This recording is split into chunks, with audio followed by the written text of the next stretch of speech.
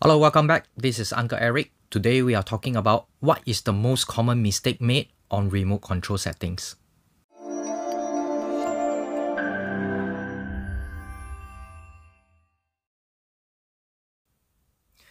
Okay, before we start, don't forget to tap on the follow button. The number one mistake made is actually using the silent mode or the lowest fan speed on your remote control settings. What is so wrong about it? Using the slowest one cannot meh? I mean, true, although it will give you a very quiet night sleep, cannot hear the aircon operating at all, but it's also the ultimate reason why many people is getting the condensation problem.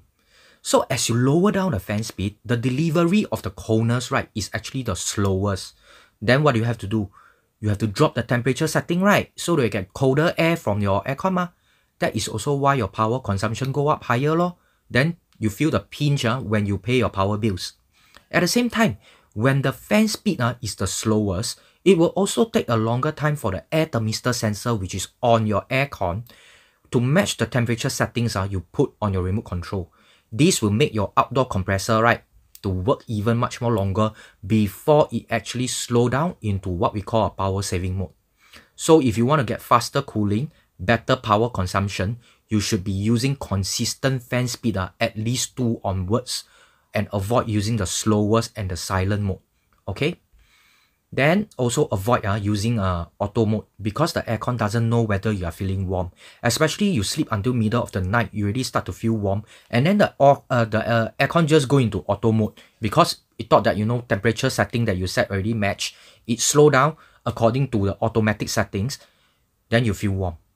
That is why avoid using auto mode. Always use consistent fan speed 2 onwards.